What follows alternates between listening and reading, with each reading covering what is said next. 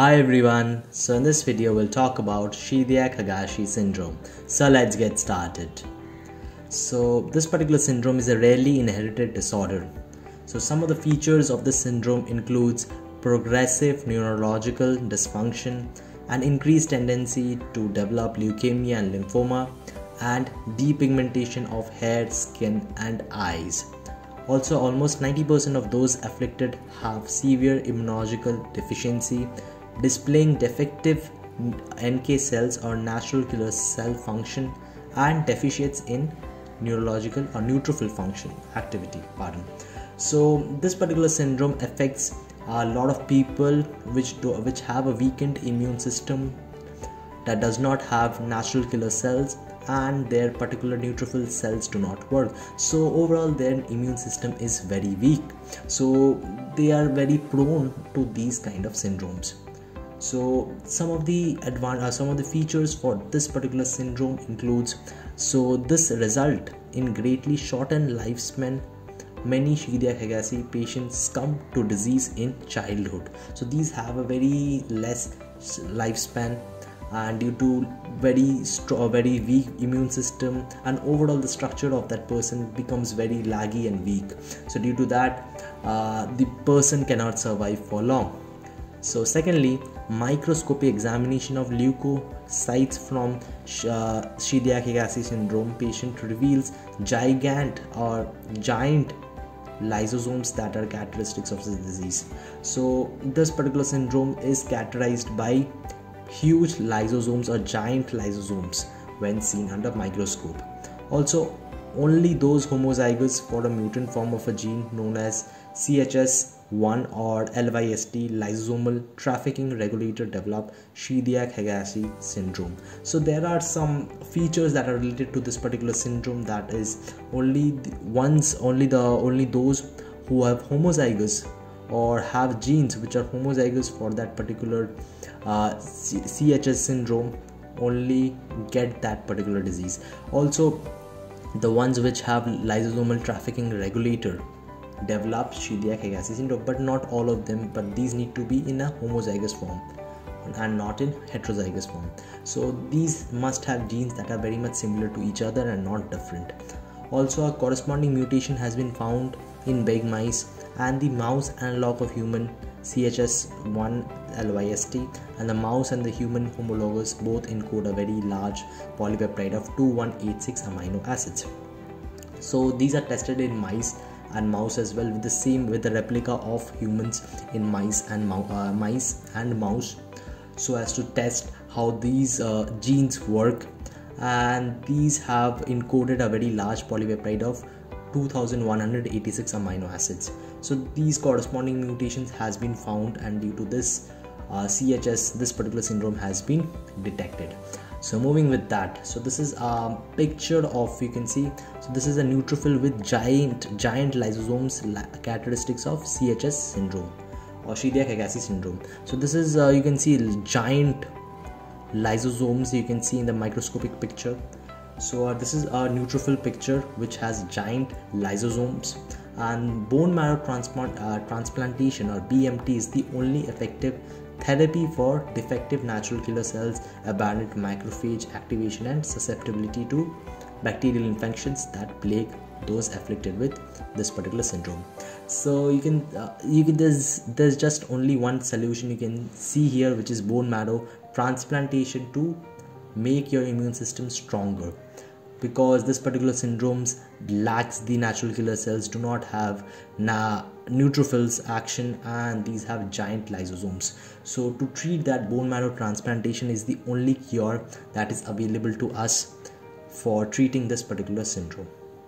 So moving with that, so talking about some more deficiency that may lead to this particular syndrome is deficiency in transporters associated with antigen presentation leads to diverse disease spectrum. So this particular tab, you can see that these are some genes which are very essential for human beings. So deficiency of this particular genes may result in syndromes and other disease as well. So this is a rare condition known as bare lymphocyte syndrome or BLS. So along with the syndrome, along with Chediak-Higashi syndromes, these may lead to formation of bare lymphocyte syndrome or BLS due to deficiency of TAP genes and other transporter genes. So the lymphocytes in BLS patient express MHC molecules at below normal levels and in some cases not at all. So the lymphocytes in BLS or this particular syndrome, so the lymphocyte in bare lymphocyte syndrome patients express the major histocompatibility molecules at a lower level than at normals, and in some cases the level is very low. Also in type 1 BLS, a deficiency of BH1 class 1 molecules exists, whereas in type 2 BLS, expression of class 2 molecules is impaired. So there are different types of this particular syndrome, which is BLS, which is very much similar to Chediak-Higashi syndrome, and these are caused due to deficiency of TAP cells. And due to the deficiency of TAP cells, also these Chediak-Higashi syndromes are caused as well. So the cause is more or less the same, but there are two different syndromes we can see here. So there are two different types of BLS or bare lymphocyte syndrome, which is type 1 and type 2. In type 1 we see that there's the deficiency of MHC class 1 type molecule, whereas in type 2 BLS we see deficiency of MHC class 2 type molecule. So the pathogenesis of one type of BLS underscores the importance of the class 1 family of MHC molecules in their dual roles of preventing autoimmunity as well as defending against pathogen. So you can see the pathogenesis, or while the lead cause of the disease of one type of BLS underscores the importance of the class 1 family of MHC molecules. So you can see in type 1 BLS, the deficiency of MHC class 1 molecule, the deficiency of major histone compatibility class 1 molecules exist, due to which the type 1 BL syndrome is caused. So these lead to prevention in autoimmunity as well as defending against pathogen, and thereby making your body very weak. So with that, talking about some more types, which is defects in promoter sequence that preclude MHC gene transcription, were found for some two type 2 BLS cases, but in many instances the nature of underlying defect is not known. So also you can see the defects in promoter sequence are also included in this particular syndrome, which is BLS syndrome. Also, a recent study has identified a group of patients with type 1 BLS due to defects in TAP1 and TAP2 genes. So as I was telling you, the TAP genes, so you can see here the major population who are suffering from type 1 bare lymphocyte syndrome are caused due to deficiency in or defects in TAP1 or TAP2 genes. Also in early life, the TAP deficient individual suffers frequent bacterial infections of the upper respiratory tract, and in the second decade begins to have chronic infections in the lung. So the ones which have deficiency or defects in TAP genes from birth or from a very early age are very much prone to bacterial diseases, and they have a weakened respiratory tract which is more prone to bacteria, and thus lead to chronic infections to the lungs. So some of the noteworthy point would be is the absence of any severe viral infection, which is common in immunodeficiency with T cell involvement. So the absence of any severe viral infection is common, whereas when the TAP genes are present in sufficiency.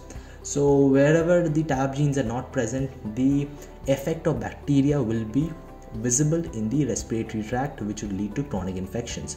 Also, one of the diseases which is caused due to deficiency in TAP genes is bronchiolitis, which is dilation of bronchial tubes, which often occurs, and recurring infections can lead to lung damage that may be fatal.